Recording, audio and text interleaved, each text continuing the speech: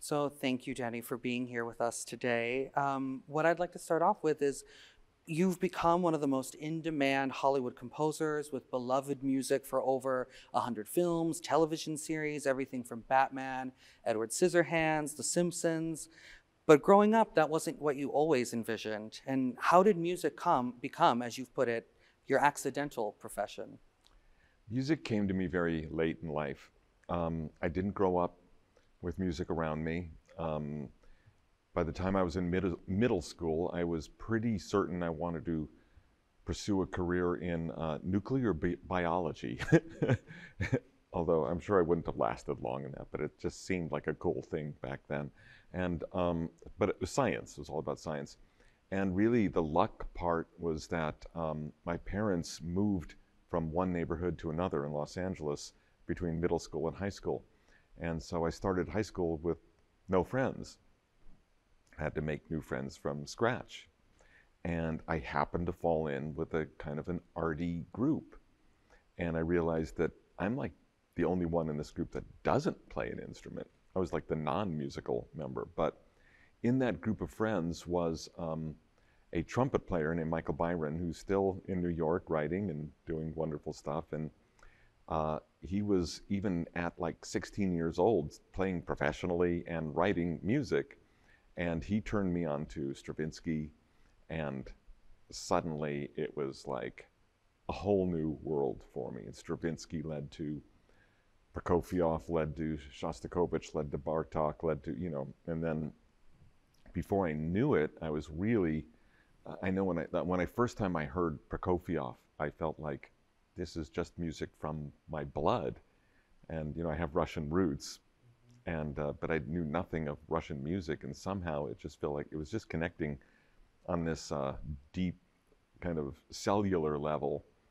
And so 2.5 years of high school, I didn't quite finish, and I got a diploma sent to me in the mail later. But I I had planned to travel around the world with a friend, and I decided I will secretly pick up an instrument and try to learn it. And so we both brought on this world travel. He bought an alto sax and I bought a violin. Also during that period of time, I became infatuated with a 30s jazz artist named Django Reinhardt, who had a gypsy violinist named Stefan Grappelli. And I thought maybe someday I could play something of Stefan Grappelli's. But I ended up, by another coincidence, starting off this world travel in Paris because my brother lived there quite randomly. And I was practicing in his apartment one day, and I'd only been playing for about 5 months. And the director had come in while I was practicing. When I came out, he goes, "Why don't you come with us on the road?" And I go, "Me?" It's like, I can't play. He goes, "Yeah, you're good enough for us." And I did. And I did my first performing and wrote my actually first couple of pieces. And so it was all totally unplanned and unexpected. 1 year before that moment, I had never even picked up an instrument. And it was just like suddenly, then I spent a year traveling. Never made it around the world, but I spent a year going through Africa. And by the time I came back, my brother had started a musical theatrical troupe modeled after the group that I toured with in France, which was called Le Grand Magic Circus. And he started a group called the Mystic Knights of the Oingo Boingo. And even though I arrived very ill with hepatitis and malaria and a number of other things, he goes, "It's okay, you could take a couple of days off, then I'll bring you to rehearsals and you can start. You'll be our musical director." And that's how I started in music. Wow.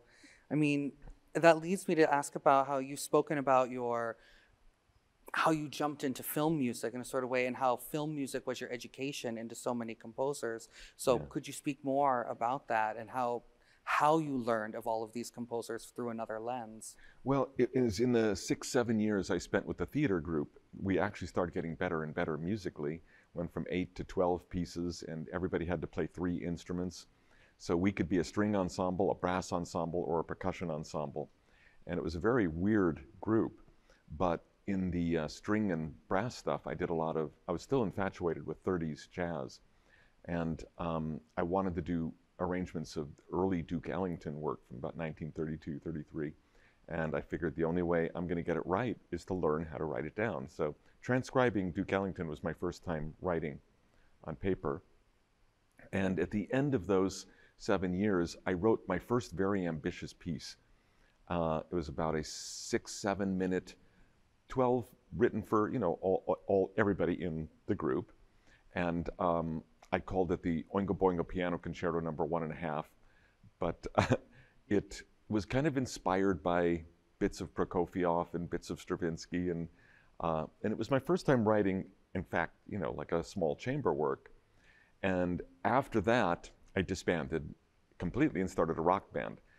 And then 5 years after that, Tim Burton brings me into Pee-wee's Big Adventure. So I almost said no, but I remembered writing that one piece, the last piece I wrote for the Mystic Knights. And I said, well, if I can write for 12 pieces, I can write for an orchestra. It's not that different, because, you know, I finally thought about it and I said, you know, it's a 65-piece orchestra now, but I'm not writing 65 individual parts. You got your first violins, second violins, and I said, and I just decided I'm just going to take a chance and do it. But I knew nothing about that either. Never dreamed of becoming a film composer. I was just a lot of random accidents in my life.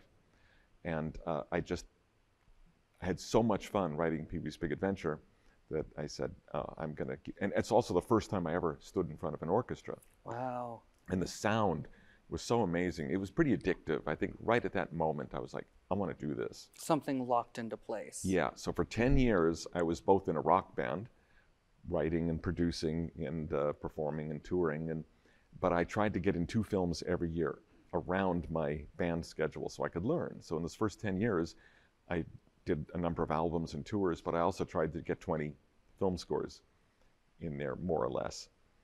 And that's kind of how it all began. Well, how did you go about writing out those film scores in those sort of early years, those first decade or so? Were you still doing things by hand, and how was that? Everything was by hand back, you know, this was 1985. There wasn't MIDI notation or anything like that yet. So I would kind of attempt the best I could to play parts into a tape recorder to play for the director, because I wasn't a pianist. And also Tim, you know, and other directors, they were getting to the point, in the old days, Bernard Herrmann would just play on piano for Alfred Hitchcock. Here's your themes, here's how it goes, but they wanted to hear more of what it's going to sound like. So I started getting cheap sample synthesizers to kind of mock up strings and brass, and I found myself recording all the parts and getting the cue approved. And eventually, after a couple of scores, I realized that I'm mocking up the entire cue before the director signs off on it. And then when he finally does, I'm going back to square one and writing all of it down.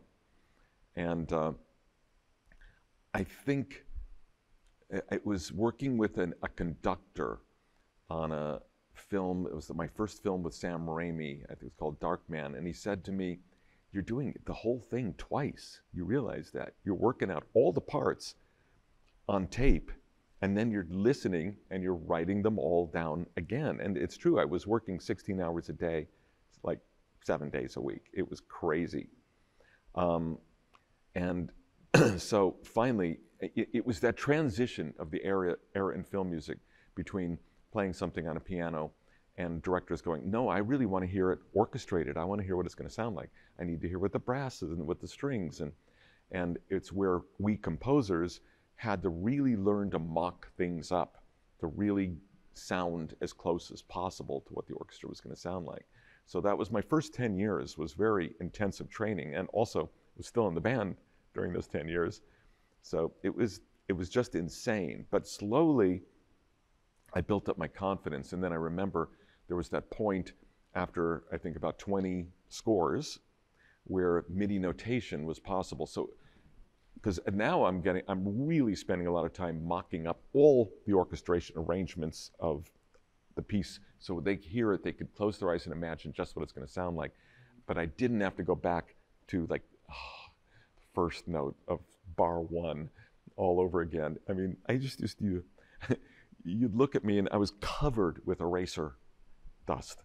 You know, it was just my hands were cramping and I had tons of pencils and I had my custom music paper made and my knees, I'd look at a certain point, I was just going through erasers after erasers, you know, like changing stuff and getting it right. And so I was very happy when the MIDI notation happened, and then I would just put a lot of work into creating the full fleshed out version, and then being able to get the MIDI to print out that I could then take it the next step there. And my 16-hour days then went down to nice, easy 11, 12-hour days. A little more manageable. Changed my life. Well then, what motivated you to start writing concert music after all these years of writing film music?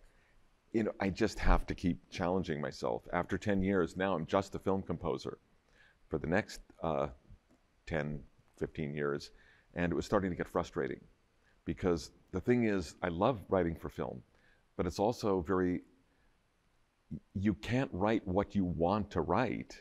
You have to write what serves the film. And so many times I'd be writing a cue for a film and it ends. I go, oh my God, that was just like a minute and a half or 2.5 minutes. And I could have taken that, you know, to 8 minutes long and really enjoyed it.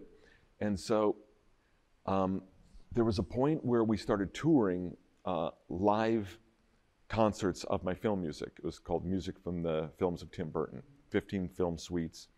And I would look at the audience listening to it.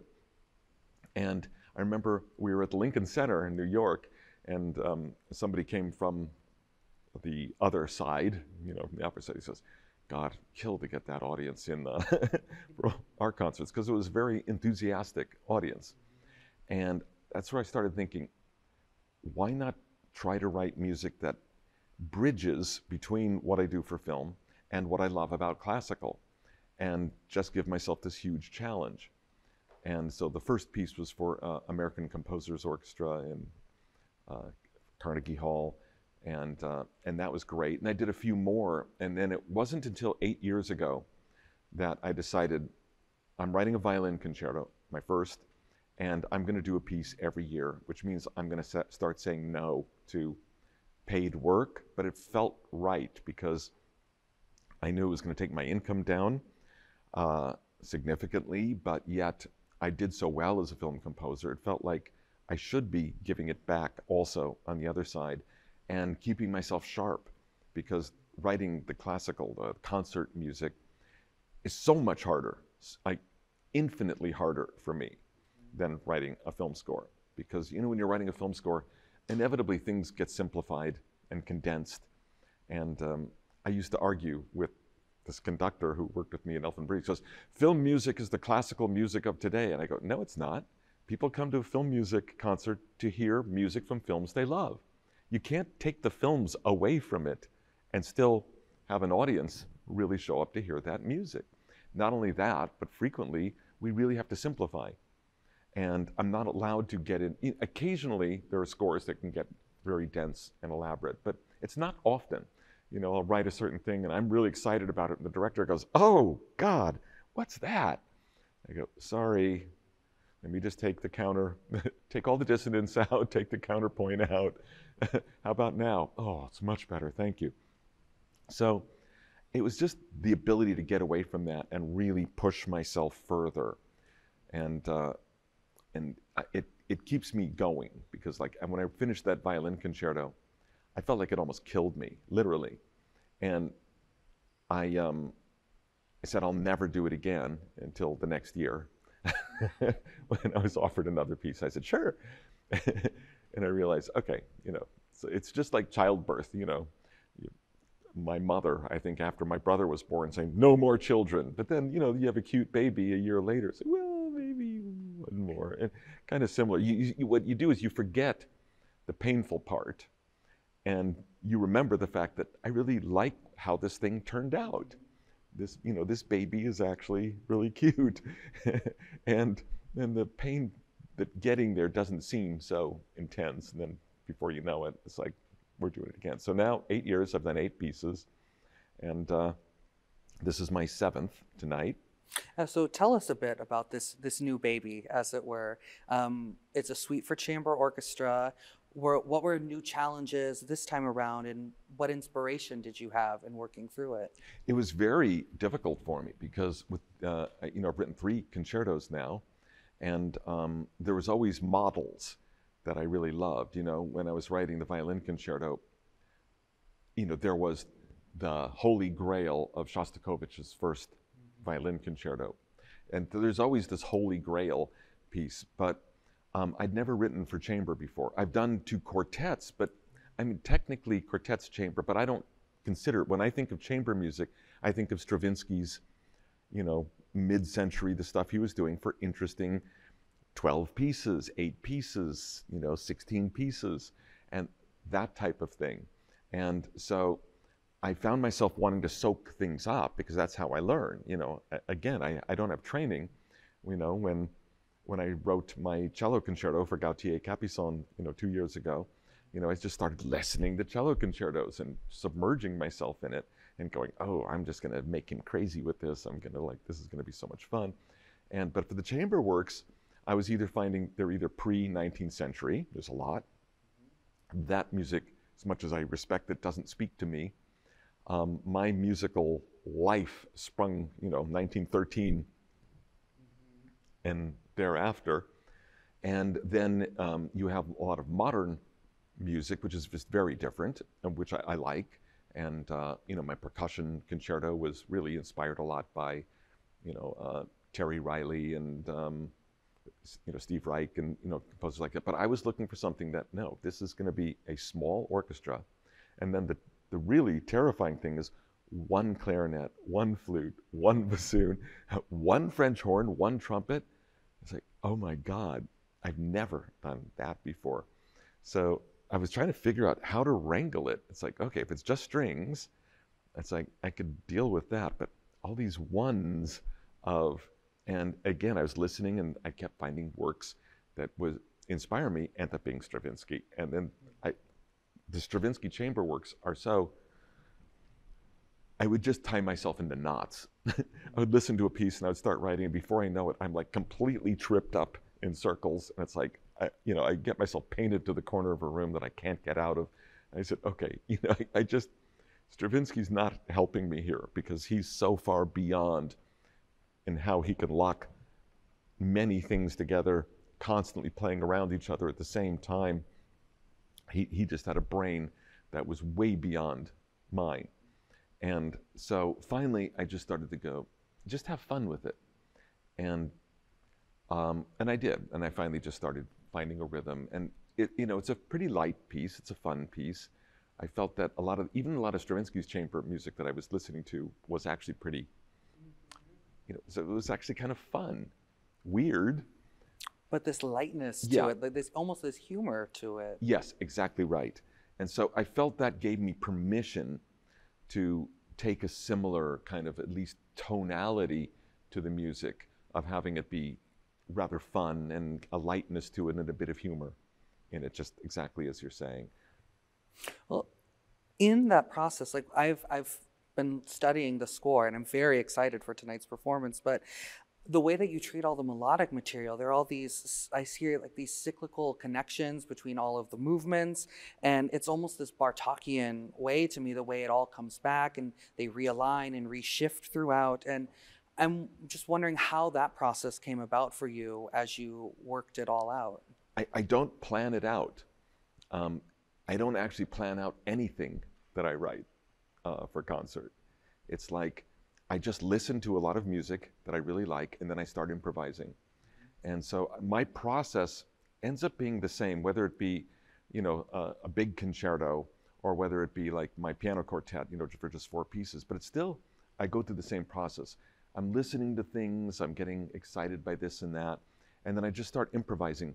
And I might start with between 8 and 12 short compositions. And then I'll go, okay, so here's a bunch of stuff. Now let me pause and go back and look at what was number 1, 2, 3, and start to write a little more. And I'll find that number 1, number 3, number 6, and number 8 are starting to expand. And now, rather than just being like a 30, 40-second idea, now it's, oh, well, this is like is developing into something. And I find that certain of the pieces tend to just evolve. And some of them, I'm just hitting a dead end going, no, it was an interesting idea, but it doesn't want to be more than 30 seconds. You know, it's just a short idea. And others just take on a life. And then I start focusing on those. And then I see, can I put these 3, 4, 5 pieces together and make a cohesive element? And I think I have all my concertos follow the same thing. And I realize I can't get away from it. And it's all because of Shostakovich's first. You know, the first and the fourth movement kind of relate to each other. There's a stylistic sense of what they are and how they develop and move. And the second and the third go this way and this way. You know, the second movement is like insane, and the third movement is like so soulful, you know, that it's one of the most soulful things I've ever heard in my life. And yet the second movement almost feels like it could be like Carl Stalling, like crazy cartoon music. And so I'm kind of OCD, and I, you know, get pulled into symmetry. And so the symmetry of 1 and 4 speaking to each other, 2 and 3 going different directions makes perfect sense to me. So as often as I try to get away from that, it keeps coming back because there's a symmetry. Well, I mean, you can just see that, you know, symmetry, I'm obsessed with symmetry. I can't just put things on me. They have to relate to each other. And so I similarly found myself with a idea for a first and a fourth movement. And I said, I feel like this could end it. I definitely want this to start it. And then the second and third kind of fell into place. And I struggled a bit with the third movement. Is it too silly? I go, I'll wait till rehearsal. I'll see how the Orpheus Ensemble, if they're looking at it and they're going, rolling their eyes, I'm just going to go, strike the third movement. But if they don't, if they can tolerate it and they're into it, I'll see how it plays. So that's how I put it together. It's really just dive in and feel my way through it. Don't like think my way through it. At least for me, that's just how I function. That's how I work with every film score, you know, 110 films. I don't block it all out. I find my major themes, and I'll pick maybe 3 or 4 scenes in the film. And of those scenes, I know I'm going to have my major thematic material. I obviously want to know by the time I get to the end and I have a finale piece that I've got the material that will deliver. I don't want to start with something that I like and get to the end and go, it just doesn't quite come home, you know? So once I have those 3 or 4 pieces and I got my themes and sense blocked out, I just start with the first cue in the movie and I just start running in order and I just see where they take me. And that's the delight in writing, is see where they take me. And the similarity between film music often and certainly all the classical music is it starts with a heavy push and a desperation of like, I don't know if I'm going to get it. And I feel like I'm pushing a boulder uphill or a train, really. And then at a certain point, I've got some momentum going, and now it's kind of coasting along. I'm still pushing, but it's a lot easier pushing because now it's starting to, and then if I'm lucky, it's going to start downhill. And now I'm holding on. And that's the parts that I long for, because I don't know what's going to, suddenly something happens and I go, I don't know what that is, but I'm not going to question it. It's happening for a reason. I'm just going to let it go. And that's the fun part. It's like now I'm following the piece of music rather than making it fit in an exact framework that I had pre-intended. In that same vein, in studying the score, I see all of these details that to me, you're thinking so much about the performer and how they're going to react to the score. Even the first movement, there are so many tempo markings where you say this tempo, but also plus this speed, like at the very least, it needs to be faster in this particular, the instance I'm thinking of. So how are you thinking about the performers, especially in your concert music when you're writing it or editing it, orchestrating it, just all of that process? I mean, my music just tends to be very busy. You know, I always used to joke with my agent, if I were getting paid by the note on a film score, you know, I'd be like super rich because there's so many notes crammed in there. But I have a kind of a frenetic brain, and I like writing stuff that gets intricate, and But I do try to think of how will the musician play this, or is it even playable? And sometimes I have to go to the musicians and go, is this thing I'm thinking of even playable? And they'll say either yes or no, but if you make a slight alteration here. Certainly when I'm doing concertos, I'm working with the soloists in that regard. It's like they'll be like, well, this particular fingering is not quite possible, but if I finger it like this and this, and at first I thought, oh, that's horrible, I'm not doing my job. And then my violinist said, let me show you Brahms' violin concerto with, it was his name, Wakayem, how do you pronounce? Joachim. Yes, his notes all over the place. And I said, she said, trust me, they work with their musicians, even Shostakovich. Yes, so I said, okay, if Brahms and Shostakovich are working with their players to give them, corrections and ideas, then I don't have to feel bad about it. But, sometimes I just have to get input, especially if I'm writing piano parts, they're occasionally I'll write, they'll say, look, for these 2 bars, I need 3 hands. Oh yeah, right, yeah, I can see that. We'll have to pull the Brahms for you next time, because we actually have the manuscript with Joachim's and I've only seen markings the and book annotations. of that, the printing of that. And it really made me feel better, that yes, they, musician feedback is not a shameful thing to have to go and say, help me with this figuration here, help me in, and that, I love the fact that Wakaim would go back and go, XX, like that X stuff out. And some of those Brahms just ignore. Exactly. Just go, no, I know you don't like it, but it's in. We're going to do it. We're going to do it, exactly. Oh, as you worked on the piece, were there other unexpected developments in the suite? I mean, you talked about the 3rd movement being unexpectedly humorous, maybe, but yeah, that was the unexpected? iffy one, And so I was still uncertain for quite a while whether I needed to write another movement, can the 3rd movement, and so in case I had to jettison it, that I'd have something else to work. And then finally I just decided, let's see how it plays, play it once. The beautiful thing about concert music is that you can go back and develop it more. With the film music, you write it, it's recorded, it's gone forever. That ship has sailed. And I believe it was, what I've been learning is that there's so many pieces that went through so many changes between its first performance and second and third. Sibelius, famously, in his violin concerto, I guess that was an extreme version where it was kind of tragic, the first performance, and really reshaped things and brought it back into what is now Sibelius's concerto. So I always try to remember that. This is a first performance.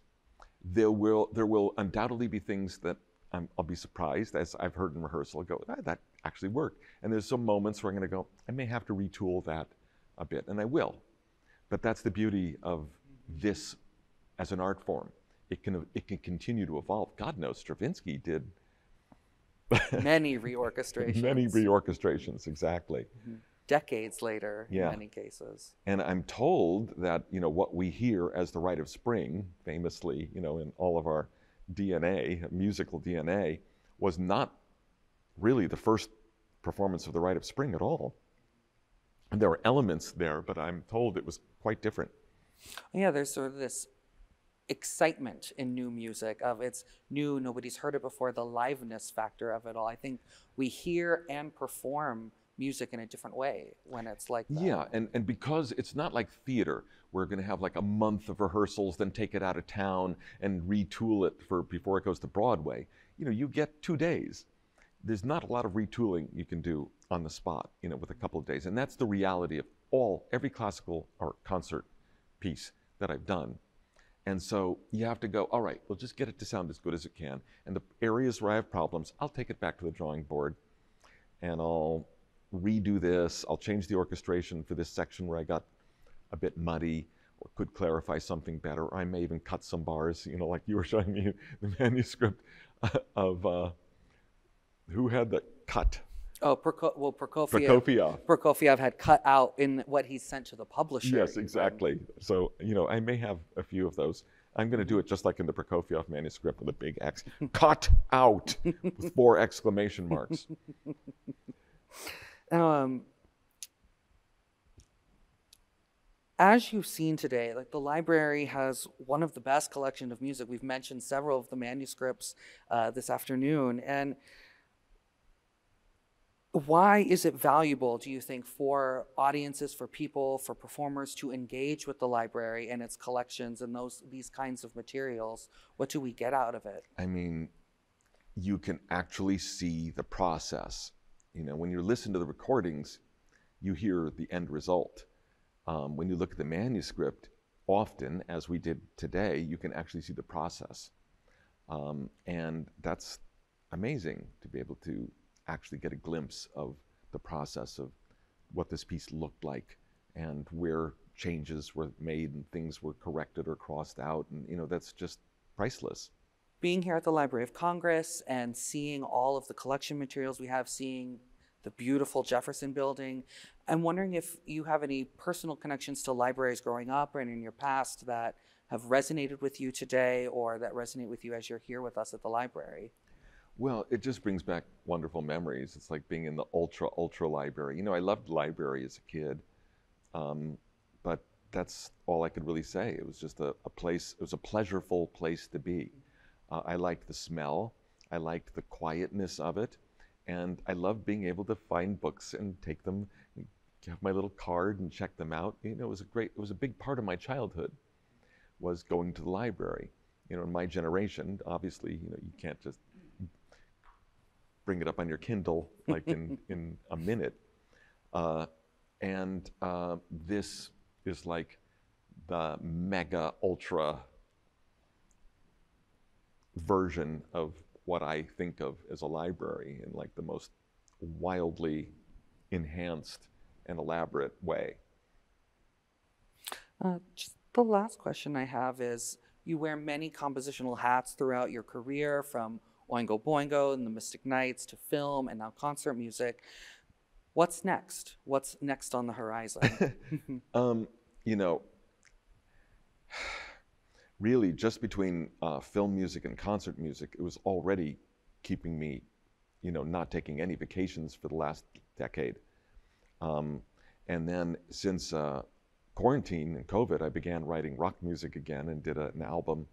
And so now I'm doing that as well. So juggling two balls was already like going, now it's 3. And it's like, oh boy, I don't know how I'm gonna work this balance out, you know, with all 3 of these things, but I'm trying to. And again, I'm just trying to challenge myself. It's just, you know, it's like you keep yourself moving or you die artistically, you become a relic. And I know that I'm at that point where I could rest on my laurels and, you know, films that people like, and I don't have to do anything more, but I'm not ready to do that. And so, you know, I'm loving the fact that I'm at this weird place in my life where I can go from playing the cello concerto with Gautier Capuçon, fly back to the US and within 2 weeks be on stage at Coachella with an electric guitar on me. And then to be the next night after my second week at Coachella, having the second performance of my percussion concerto with Colin Curry in Costa Mesa, and like literally showing up with dust still on me from the desert. And I go, this is insane. I don't know if anybody's got the pleasure of like literally going from Vienna concert stage of the world premiere of a cello concerto to the rock and roll stage, well, barely 10 days later. And that kind of extreme juxtaposition is what I love. I love contrast. And so I'm just considering myself blessed right now to having these experiences. I'm not the most famous composer. I'm far from the most famous rock and roll artist. I'm far from, you know, the most famous film composer. But I get to do all these things simultaneously in a way that I don't know if anybody else has quite had the same experience. And so, knock wood, you know, I just consider myself to be very lucky to be having this opportunity for this moment in my life.